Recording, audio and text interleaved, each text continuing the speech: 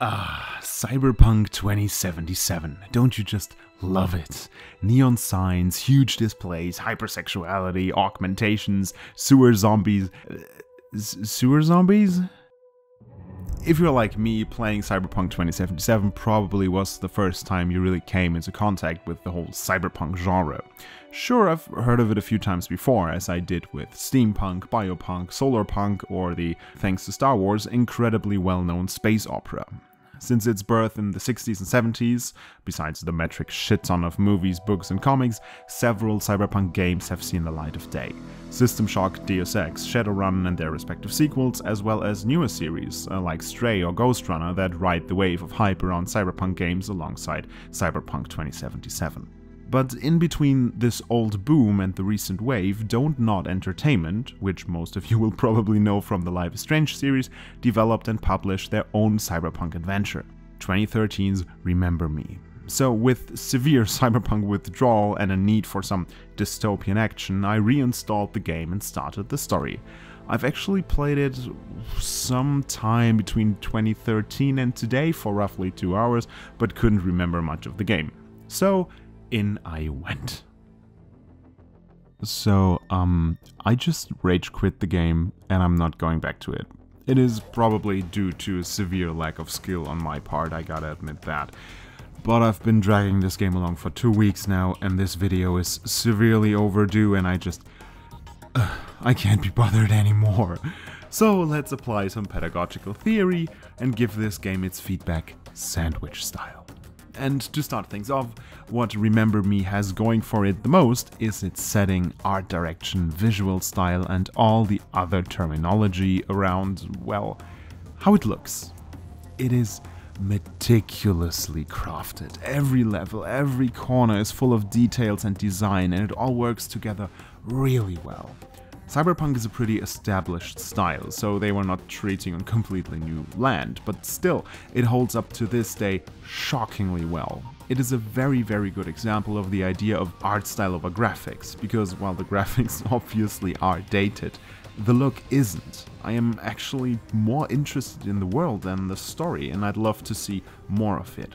The ideas this game has in general are very interesting. Cyberpunk dystopias are usually set in Asian or American settings, at least when it comes to the way the cities are structured, how lights and panels and billboards and screens are designed and so on. And Remember Me obviously does this as well, and it does it well, but it also contrasts this aesthetic with a European setting, specifically a Parisian one. The classically designed buildings of marble and stone should starkly contrast the dark neon metal of a cyberpunk world, but don't not manage to really weave these two things into each other in a convincing way. What else is there in terms of similarities to 2077? I will talk about that later. The music is there. It sometimes scales and varies and broadens with your fights, which is really cool. Like, you get longer and longer combos and get into a tunnel vision type of fighting, and the music accompanies you doing that by becoming denser and more beat driven. When you miss a hit or get hit though, it immediately drops all your, let's say, musical leveling up and leaves you almost in silence, which is super unimmersive. The rest of the songs and the sound design are fine. Sometimes the volumes are a bit all over the place, but hey. In regards to voice acting, it's okay. I really like Nillen's voice actress, but she really is the only one doing a convincing job in my opinion. There's this special ability I'll mention again later when Nillen becomes super powerful for a while, and it starts off with this, as I initially thought, cringe big cat screech meow. But after a while I realized that the voice actress for Nillen actually has this cat-like screeching tone to her voice when screaming or shouting, and suddenly this cat-like soundbite became really fitting for her character. Bold stylistic choice, well executed. Gameplay-wise, the stylistic choices are less well executed. We shouldn't forget that this was Dontnod's first game, and with that in mind, all the negative things I have to say should really be taken with a spoonful of salt. Everything I say should, it's just my silly personal opinion. And given the fact that they later dropped the storytelling behemoth that is Life is Strange, I feel just as bad as I feel inadequate criticizing this game. Anyways, I fucking hate combo-based fighting games. Seriously, my 2-second attention span brain just cannot deal with having to remember like 4 different strands of combos containing different buttons and shit. It's just not my cup of tea. However, it's not mere dislike that is my criticism of the fighting mechanics. First of all, I don't get why I have to, not always, but sometimes, be put into tight spaces with a lot of enemies when the core concept of my fighting is building up combos. I get shit on by 4 different enemies at the same time, some sticking on walls, others flying around, and you can put as many red exclamation marks up as you want. If I have the choice of losing my streak because I have to dodge 1 or 2 times, or lose my streak because I get hit by whatever, that's not a good choice. Both options suck. And that doesn't even take into account the fact that I think that sometimes the combos just don't register, which is a big no-no in a game with fighting mechanics. Fighting in general feels a bit clunky, but I guess that's just because this game is 11 years old. Walking, climbing, jumping, all of those actions have this early 2010s stiffness to it that can actually be charming and usually doesn't hinder the immersion too much. The way the levels are structured is also quite reminiscent of ye olden times. They are quite linear and only open up in bubbles of a bit more movability every once in a while. Especially the arenas are quite obvious, and while it gives you a moment to prepare for the incoming fight, it only annoyed me at the end of the game where I finally gave this thing up. As I said in the beginning, I just quit after 11 hours and I'm not looking to go back. Remember Me falls into the same trap Mirror's Edge did 5 years prior. It used its coolest mechanic, parkour, to get from fight to fight, and after a while it felt like you were just stumbling around town to find the next annoying round-based fight against a couple of goons. In Remember Me, you use remembrance and sense and trickery and actually parkour as well to, well, get to the next annoying round-based fight against a couple of goons. Alright, back to some positive things. Even in the personally not that satisfying fights, there were some cool elements and ideas. Finishers are always a nice and satisfying thing, and the S-Presents are a cool idea to fight different enemy types. Though I have to say, Sense and Fury is just so overpowered. Except for a few specific cases, you can just spam the shit out of it and get a lot of people down in no time. I talked about the visual appeal of the game already, but the ideas surrounding the game's concepts are also top-notch. Fucking with people's memories is so fitting for a cyberpunk setting. It's amazing, it's vile, it's dark, and I'm all here for it. Lillian remixes the memories of a bounty hunter to convince her to work for the errorist cause, and being on the practicing end of such mechanics makes you constantly worry that you might be at the receiving end as well. The game features levels at a prison where memory remixing and deletion are a fundamental form of punishment, and while, again, the general idea is really cool, I don't get parts of it. Edge, a friend of ours, claims at one point that the prison guards delete the memories of their prisoners so they don't remember their past and the people they love, so they don't try to break out. But as a prison facility with the goal of making people better, even if only through punishment alone, the prisoners must be able to remember what they were in for, otherwise the punishment doesn't make sense to them, which breeds anger and revolutionary sentiment more than in knowing prisoners, but maybe I'm not getting something.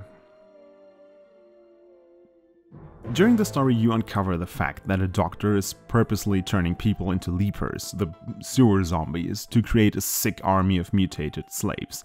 It is a sick, in many senses of the word, idea and a real good motivator to take this guy down. If they had told me that before I actually finally arrived there. Like, don't get me wrong, what he did to Nillan and Bad Request was already bad enough, but I would have liked the motivation through knowing his plan a tad earlier than shortly before his death. And this is a big thing, I would have trusted Edge more. I mean, I get it. The whole idea behind Edge is that the game forces you to believe him purely out of trust, but his constant, "Just wait, sister, everything will be clear, sister, no time for questions, sister," gets annoying fast. He knew from the start, but for no apparent reason, refuses to tell me. He does appalling things like flooding a district, and we are supposed to trust him for the greater good. There's a lot more here in regards to Edge, but I don't care, sorry. The robots everywhere, serving the population and serving the level design and gameplay as a stand-in for civilians, is a cool idea. They don't really require many of the aspects the implementation of real civilians does, but make the world look and feel more alive. Nevertheless, it feels weird that they can't detect me.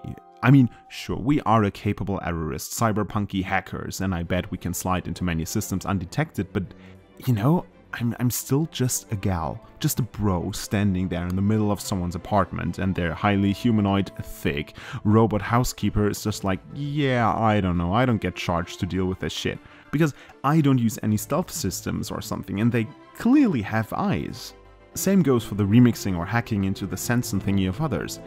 You mean to tell me I can just go into the head of one of the most powerful women in the country and remix her brain without any countermeasures? Let's combine the rest of my praise for this game with what is maybe the most interesting about it: its parallels to Cyberpunk 2077. For me, there are two possibilities. Either CDPR took some huge inspiration from this game, which is totally fine, or the world of cyberpunk media is so well thought out, structured, documented that any game world created within this art style naturally looks a lot like the others. And I guess it's probably a mix of both, even if that is the most boring option. The visuals, as I said before, are not only really enticing, but also very cyberpunky. Huge billboards, neon lights, bright colors, contrasting dark alleys, hypersexualization everywhere. Well, not as everywhere as in 2077, but still quite widely spread. High-rise skyscrapers containing the richest of the rich, corpo scum using the masses to further increase their power and status, and sometimes a big old slap of creepiness that 2077 as well as Remember Me have going for them.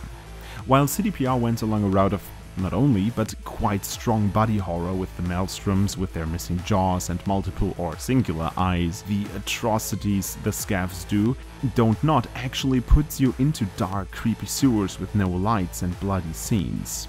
Both are very fitting implementations of creepiness into a cyberpunk world, and they are as different as they are both very valid and well done. The human aspect is something that Dontnod and CDPR both also implemented quite similarly. As I said, the whole idea of corpo overlords using the masses to their advantage is present in both, but it is obviously just one of the main themes of cyberpunk universes. What is memorized in Remember Me is Arasaka and Cyberpunk. They both work with memories, personalities, the mind, and they both use it to their advantage, as do we. Even their aesthetics in the form of architecture are quite similar, but then again, corpo style in general is something highly recognizable, even in our world. The characters, well, there's this kid Xmas guy, whatever, it's a dumb name. He used to be a former memory hunter, like Nilin, who became a celebrity working for the higher-ups. He has this huge build, a really big guy, some technologically advanced weapons and body parts, and a special interest in Nilin. Wait, big guy, former street kid, technologically enhanced, works for the corpos and hates the protagonist? This guy is Adam Smasher.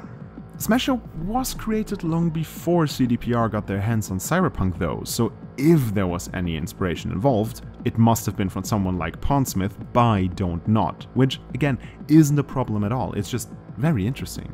The other way around, however, we have this guy Johnny Greenteeth, a former doctor working together with one of Remember Me's big villains, Dr. Quaid.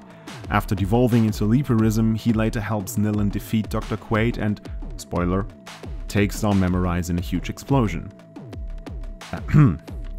Johnny, a ghost of his former self, big explosion, color, and a body part. You can't make this shit up. So here we are. I didn't finish the game. I cannot be bothered. But I feel bad, because this is not what this game deserves. It is Dontnod's debut, and a very good one at that. It is a superb cyberpunk story, world and art style, and I really enjoyed all of it.